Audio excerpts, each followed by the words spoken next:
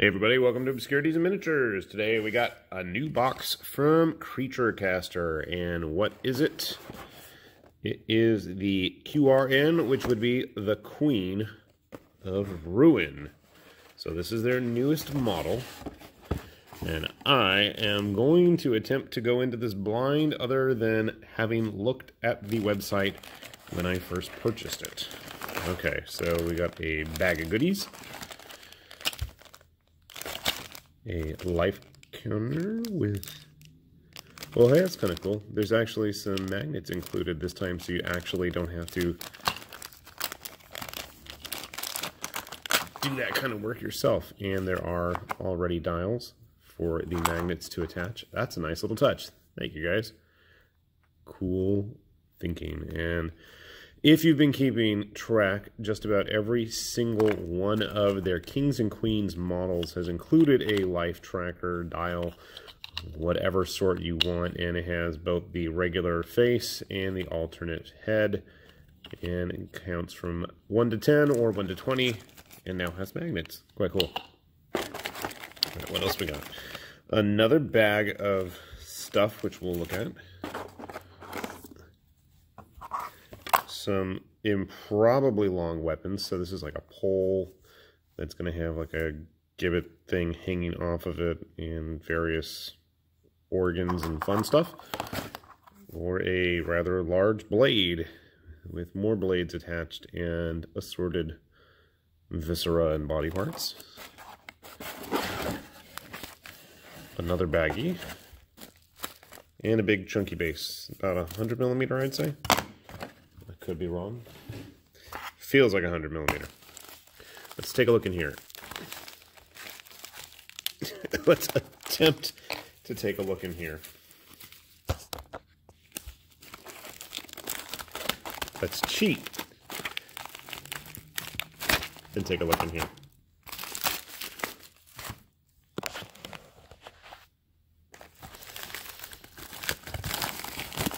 I'm assuming this is the main body. And I am correct. Okay. So the main body consists of a giant tongue with a multitude of souls, people, thingies, skulls, what have you. I mean, I'm not kidding. This is really a very giant tongue. And then, surprisingly, a modestly covered main torso. I'm somewhat shocked, considering some of the other models I have built from Creature Caster. You can see here, it's going to go somewhat like this, spewing all that goodness out. Can't even keep her on camera, it's so big. Let's take a look at what's in the bags, and hopefully not confuse it with all the other models and parts that I have laying on the table here with me. Okay, bone thingies. Okay, wings of some sort. A random devilish thing. I don't even know. Okay, I might need to go back and look at the website. Maybe they already have a build guide up and I didn't even know. Bells. Okay, so if you're going for that nurgly look. I think this is the upper teeth for the belly tongue. I don't know, tentacle thingies? It's just so much. Big curvy horns. And this is one thing I really like about the Creature Caster Ruin models are their horns. They're just like everywhere. And honestly, I've said it many times before, but I'm not the biggest Nurgle fan.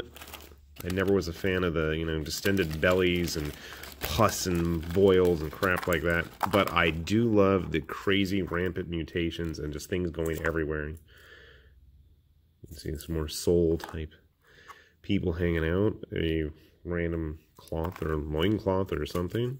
I'm assuming it was here, maybe. More horns. More horns.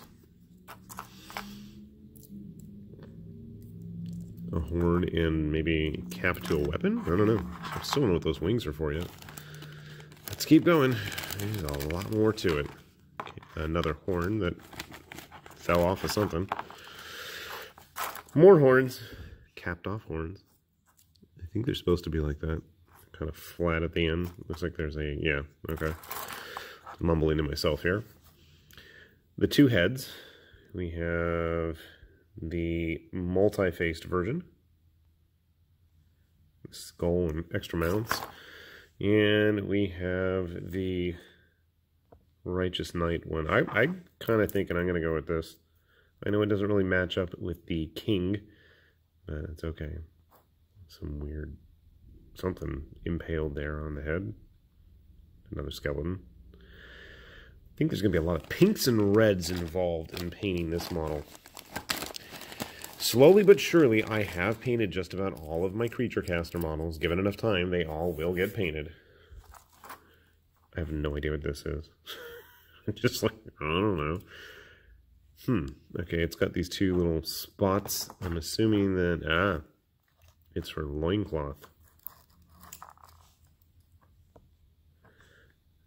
Which looks like it used to be a standard or something. This is crazy. This thing's gonna be huge. Not as crazy as some of the other Kings and Queen models that Creature Caster has done, but it's gonna be big nevertheless. This must be one of the arms. I'm assuming that's gonna be pulling back the belly. Another one of these gooey base guys. I don't know what color I'm gonna do them.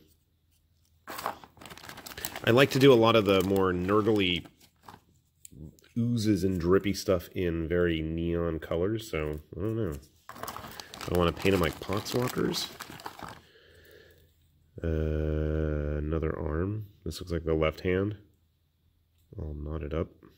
Spots for stuff. A foot. An armored foot at that. Here's the gibbet that's supposed to hang on the staff. Where is the staff in this pile? I don't know. There it is. So I think it's supposed to go like that. Thankfully, it's all one piece and everybody's just molded inside there trying to escape. That would have been a major irritation to have to pin all those bars into place. And I know I've done that on some model at some point somewhere, but thankfully not this one. Armor. Another cloven hoofed leg. And stuff. I don't know. I just don't know. I think it's a shoulder. I'm going to go with a shoulder. Maybe like, nope. Nope. Maybe not. Maybe it's a leg. It could be like right there. And then the tongue is just going to cover all that like so.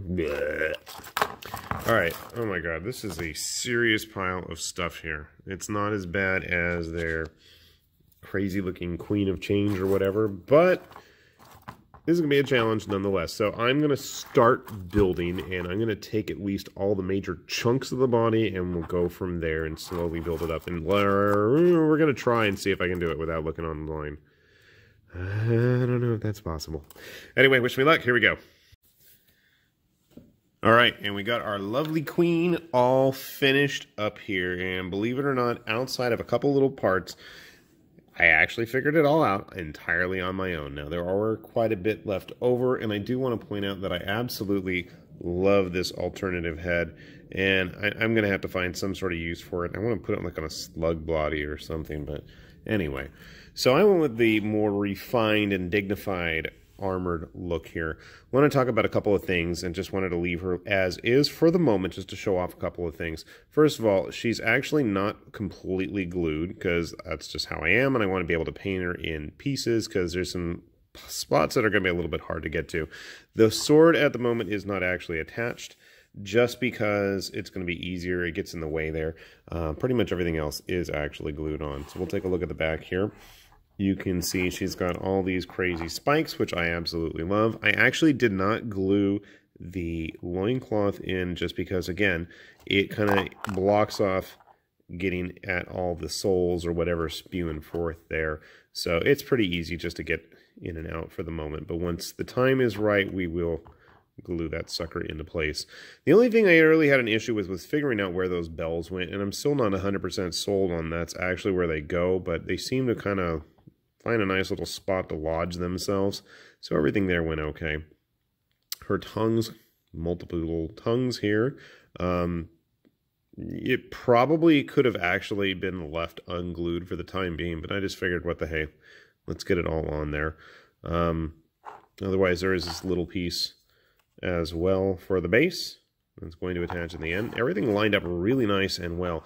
I did appreciate that there are some nice thick grooves for everything to attach to, but since she's so large anyways, that doesn't seem like it's going to be much of an issue for her to actually stay stable on the base. As you can see, and like I said, I haven't really glued everything down yet. I don't think that's going to be much of an issue until it really matters at the very end there. And get her all sealed up. Okay. How big is she? Because that's probably the most important question. Well, we'll take our bog standard Space Marine there, just to give you a good size indication. And since I have one handy, although he does not have a base, and I really don't like showing off work in progress models, we'll grab our great unclean one too. Moving up in size, we have one of the, oh gosh, what were they called? I don't know. This is another creature caster model. This is one of their smaller, was it the matriarchs? I don't think I know it's not a queen. Maybe it's the matriarchs of ecstasy, something like that. She's on a 40mm base. There were 3 of them, and sadly, she's the only one I painted so far. Moving a step up, we've got the one and only creature caster Orc Forge Lord, who is about 99% finished, but just to give you a good size indication of that as well. Because every time I do one of these creature caster videos, it's just a nice excuse to show off some of their models, and slowly but surely I do try to paint my way through them all. The question probably most of you are asking, since this is most likely what she's going to be used as in a game, here we have my sadly unfinished, but someday finished, great unclean one, Rodigus. So he is a little bit smaller. I guess if he was on a base, he'd sit a little bit taller, but still, she is bigger, he is wider, but he's still not going to be as big as this massive hunk of resin, who, yes, I will honestly and truly get to someday in the future. God, I love this model. That's the way a great unclean monstrosity should look. Yeah, he's kind of pathetic there next to him, but oh well. Okay, so moving through my assortment of creature caster demons. I'm just going to leave the sword right there. Good enough. Whatever. Oh. Let's see, we've got our Lord of Malice here, who honestly I still think for my money, for the bang for your buck, I think he's probably one of the best of the creature caster models. I really like this model.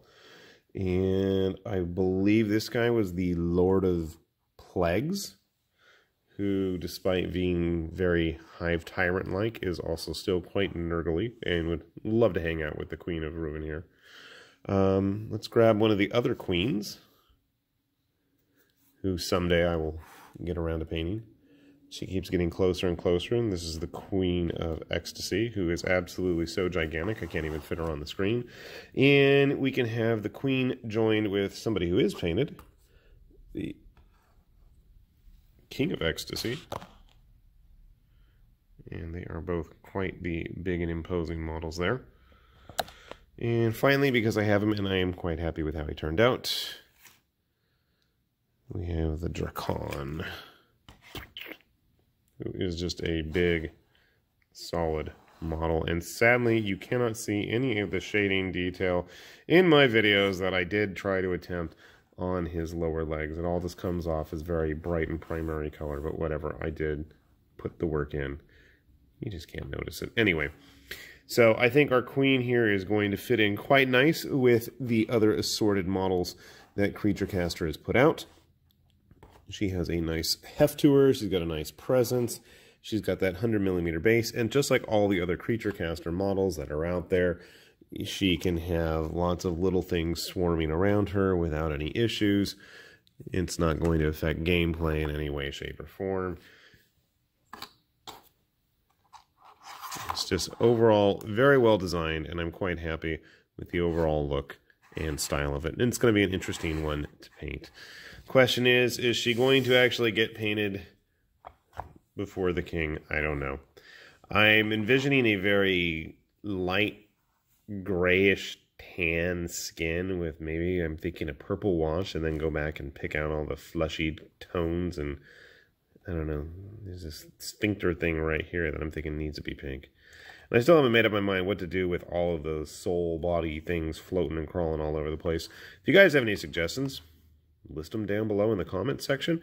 And if you are interested in checking out the queen here, I will have a link down below in the description as well that will take you to the Creature Caster website. Make sure you go to the right country of origin, because that will help immensely with shipping. I know I'm in the US, and I had this model, I think, shipped out either the same day or the next day from when they were announcing it was going to be shipped. It came out really fast. Got it within a day, too, so quite cool. Anyway, with that said, this is iLord Tamberlane with Obscurities and Miniatures, saying thanks for watching, and hopefully you enjoyed, and we'll be back with more. See you later. Bye-bye.